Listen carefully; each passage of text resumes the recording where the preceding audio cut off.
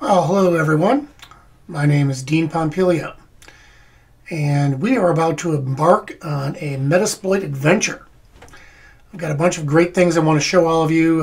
We're going to learn a lot of different techniques, get to see a lot of different tools, and hopefully give you a chance to build up your pen testing confidence and your pen testing toolkit to the point where you feel comfortable sitting down and going to work right away. All right, so where do we begin?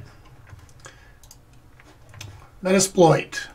This is a Rapid7 product. Some of you may be familiar with the company. They also make fantastic scanners like Nexpose. And unfortunately, Nexpose is not currently compatible with the version of Kali that I'm using for this course. So if I decide to run it on a separate Windows VM later, maybe we'll compare some scan results between Nexpose and Nessus, for instance. In any case, Metasploit is the penetration testing framework that we'll be exploring. There's a lot of different aspects to Metasploit. As we can see, there is a free download, and this is basically the equivalent of what you get when you install Kali Linux. And we'll cover that just here in a minute. But the one thing that you can get by downloading this free version of Metasploit is the Community Edition, which is a web-based interface for Metasploit. And the web-based interface is pretty handy for a lot of different things. We'll start out with the text-based interface, but eventually we will work our way over to the GUI. We'll also explore Armitage, which is another GUI interface. That one's actually older than the web-based interface, from my knowledge anyway. So we'll try both of those, and then we'll also do a lot of work with the command line. I personally prefer the command line. I think that you can learn the tool much better, more thoroughly. You can also understand at a lower level how the different actions take place within the framework, and the interaction with the database is much more direct. So we'll start there and then work our way up to some of the time-saving features of using the GUIs. Okay, so on to Kali. If you'll notice, I'm at kali.org. This is the website where you can download your pen testing platform. And what we'll be doing here in this next segment is going over the basic setup to get your penetration testing lab up and running. So there's several components which are required in order to make this course possible. One of the first things we want to think about is VMware Workstation. I have Workstation 12 Pro. I highly recommend it if you have the money to spend on a product like this. It's a huge time saver if you do a lot of work with virtual machines. I'm not sure about the exact price because I've upgraded a few times, but I think it's about $250 to $300 US dollars. Otherwise, if you don't have the funds to or the need to use Workstation Pro, you can always go to VMware.com. Helps if you spell it right, and go to their download section, and you'll notice that you have VMware Player. There it is.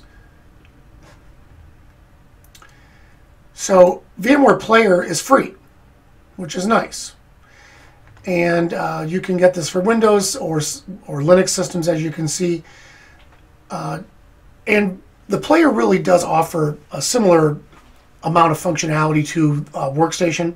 Some of the big differences are VMware Player does not allow you to capture a snapshot, for instance. And there's a couple other advanced features that the Workstation offers. The ability to have all of your VMs in a tabbed interface, for instance, and just some other nice features, being able to set up a server for VMware clients to connect to. We're not going to really use any of those features, too many of those features rather, for this course. But regardless, VMware Player is here available. If you have another player that you like to use, you can certainly try to use these same VMs with that player of your choice. If you like the Microsoft Hyper-V player or VirtualBox from Oracle, for instance, you might be able to find ways to get this software to work. But the class is designed around VMware Workstation and Kali Linux and Metasploitable. So you might be wondering what Metasploitable is. I know I'm kind of jumping around here a little bit, but I think you'll agree that Metasploitable is a fantastic resource. We can see Offensive Security offers this, and you can download it from a bunch of different places.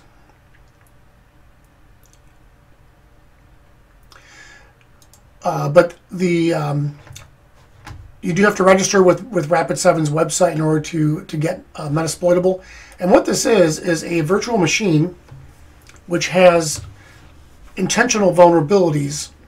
And these vulnerabilities are due to things like lack of patching or using software that has known bugs that just hasn't been removed or shut down. There's several different ways to go about attacking this virtual machine.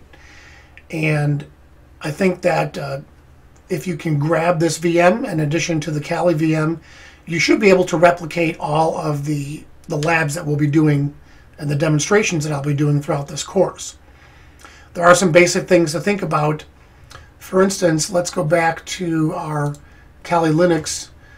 We can download Kali Linux from the kali.org website. You'll notice we have several different versions here. Depending on if you have VMware Workstation or VMware Player, you can download pre-built virtual machines that will work with those pieces of software. I had a little bit of trouble with the latest version of Kali, downloading it as a VMware image. But in any case, downloading the ISO image is pretty straightforward. So you simply download this, save it to a location of your choosing. I'm just going to cancel that since I don't need it. And then you simply open up the image in your VMware Player or in VMware Workstation.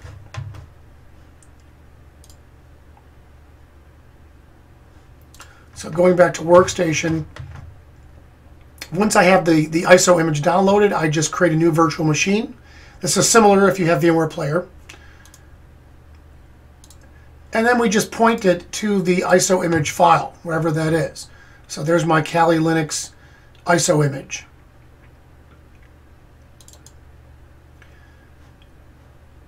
So it'll take a moment to read the file. All right, it tells me it cannot detect the operating system. That's fine. If you're using VMware Player and you want to do the same operation, you basically go to the File menu. There should be an option there that says Open or New, and you do the same thing. You point to the ISO image, and we'll click Next. This is a guest operating system of Linux. Debian 6 64-bit should do the job. You have a lot to choose from here. But Kali Linux is based on Debian, and version 6 64-bit is the setting that I used with the last version. So we'll go ahead and click Next, and I'll call this Kali Test because I already have my Kali image, but we're going to just kind of step through this a little bit so you can see what it looks like. All right, onto the disk size. The default comes up with 20 gig. If you got the space on your hard drive, I recommend upping that to 30. You can also use the buttons here if you like. But 30 gig is good because if you build a fully functional pen testing instance of Kali and you start adding more tools, and if you got some databases with a bunch of your information, the size can grow. It's better to just plan ahead. I always prefer to have my disks as a single file if you're moving VMs around. This is a little bit more convenient, and depending on how you partition your disk, or how you provision your disk rather, you might have some different considerations for how much space you'll eventually use. But we'll just change this to store the disk as a single file. We'll look at our hardware. Notice that the network setting is NAT. This is important. I'm at my settings for the VM right now. If you want to keep your pen testing VM relatively safe from the network that you're on, you should at least be using NAT mode. This means that I'll be sharing my IP address with my host. I am allowed to get out to the internet from this VM, but I'm just basically using different source ports when I make connections to the outside. If you're concerned about complete isolation and complete privacy for doing your pen testing work, then you can go into host-only mode. So when the VM boots, it'll get an address that's local to your host itself and cannot get to the outside network. For our purposes, we're going to use NAT because we want to be able to get to the internet. We want to be able to do certain things which require internet access. Oh, by the way, got a great t-shirt on here. I want to show everyone. Hope you're having fun with the Cybrary. I know it's a nice pleasure to be able to contribute to the videos. I know a lot of people really are getting a lot of benefit from this.